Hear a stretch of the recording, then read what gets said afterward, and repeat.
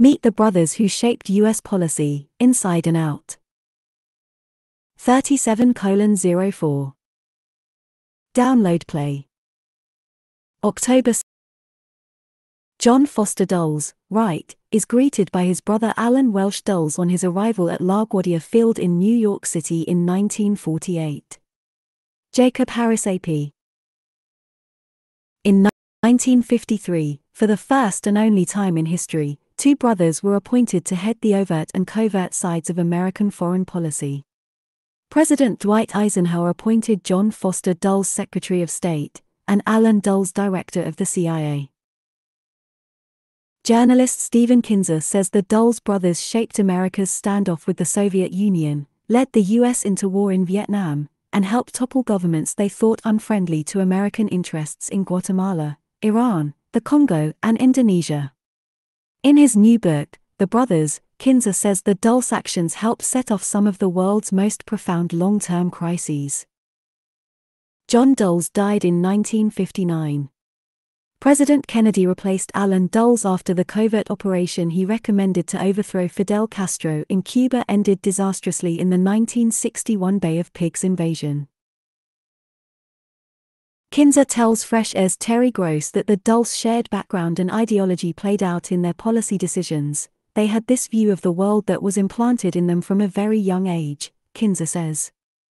That there's good and evil, and it's the obligation of the good people to go out into the world and destroy the evil ones. Interview highlights. When they were making a decision about carrying out some earth-shattering operation, they never had to consult anyone else. They served as a reverberating echo chamber for their own shared certainties. Stephen Kinzer. On the way the brothers worked together. They both became close to Eisenhower during his presidential campaign, and he named them both, one right before he took office and the other right after he took office. It was an arrangement that was fraught with danger from the beginning, not just because of who the brothers were, but for the fact that they were brothers. They'd grown up together, of course, and had come to develop a very intimate relationship. WBUR is a non-profit news organization. Our coverage relies on your financial support. If you value articles like the one you're reading right now, give today. They also saw the world in precisely the same way. What this meant is that when they were making a decision about carrying out some earth-shattering operation, they never had to consult anyone else. Under other circumstances you might have had the half-dozen Latin America experts of the CIA and the half-dozen guys from the State Department, and they would sit around a table and try to figure out if this was a good idea or not. But having the two brothers meant that you never had to consult anyone else. They served as a reverberating echo chamber for their own shared certainties. On the brothers' professional relationship. We have very little written record of the relationship between the two of them, and the reason is they would speak on the phone several times a day. They would meet after work sometimes or on weekends, and it just took a wink or a nod, sometimes literally, for these huge operations to be carried out. They had the full blessing of President Eisenhower and they didn't do anything behind his back, but he gave them more or less free rein, and they functioned as kind of two jaws of a serpent that are kind of not connected but working towards the same goal. Foster Dulles would provide the diplomatic backdrop and the political motivation that American citizens would hear, and then Alan would carry out the operation secretly. On how their religious upbringing affected their politics. The Dulles brothers came from a long line of missionary Calvinists.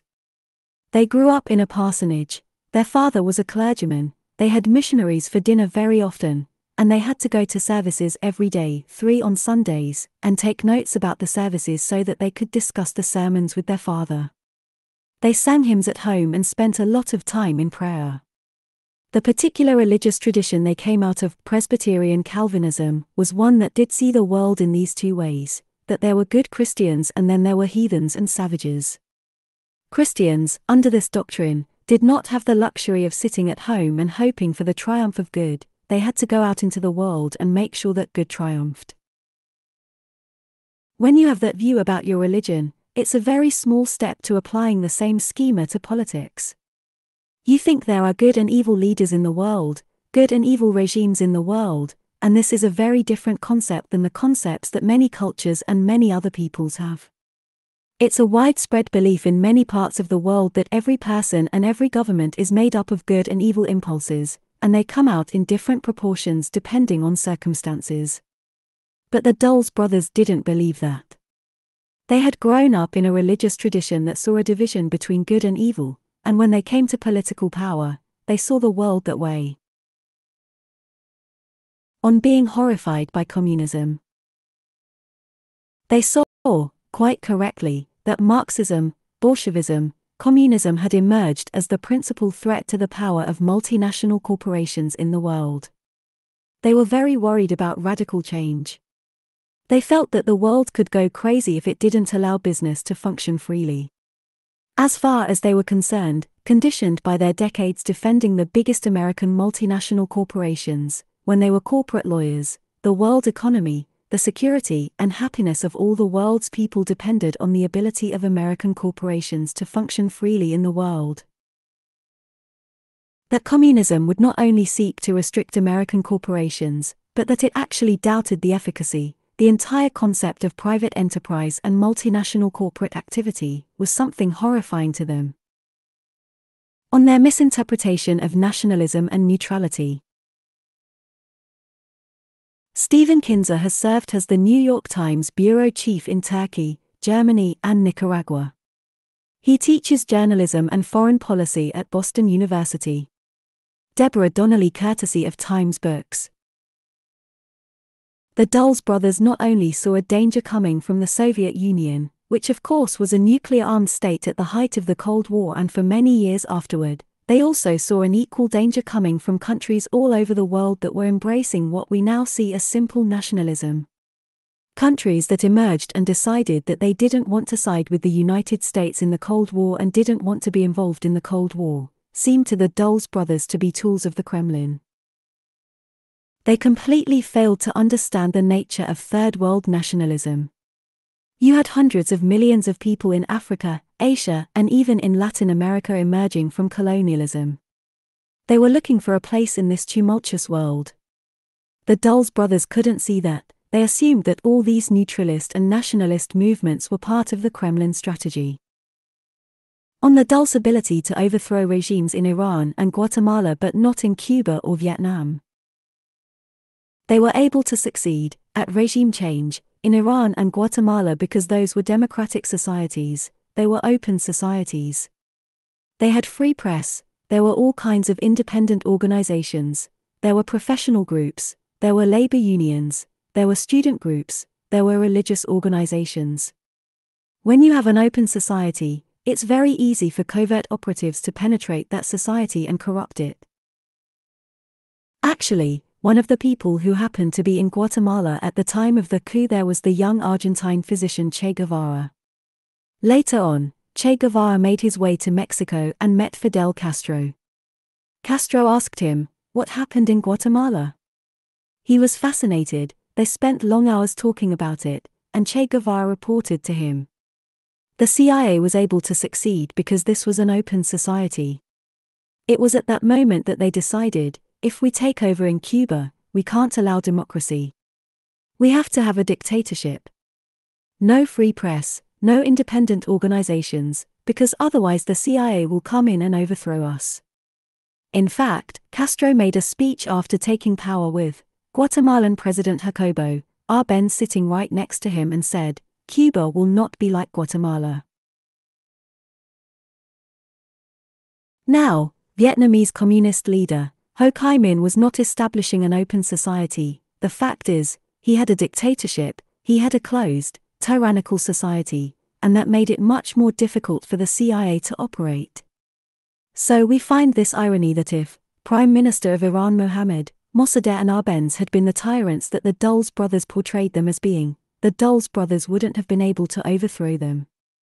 But the fact that they were Democrats committed to open society made their countries vulnerable to intervention in ways that Vietnam and particular North Vietnam then were not. On how things might have been different had the Dulles brothers not intervened. It's quite possible, even likely, had the Dulles brothers not been in Vietnam, or had acted differently, there never would have been an American involvement in Vietnam at the cost of 1 million lives and more than 50,000 Americans. Guatemala wouldn't have suffered 200,000 dead over a period of 35 years in the civil war that broke out after they intervened in Guatemala and destroyed democracy there. Iran fell under royal dictatorship and then more than 30 years of fundamentalist religious rule as a result of the Dulles brothers' operations. Had they not intervened in Iran, we might have had a thriving democracy in the heart of the Muslim Middle East.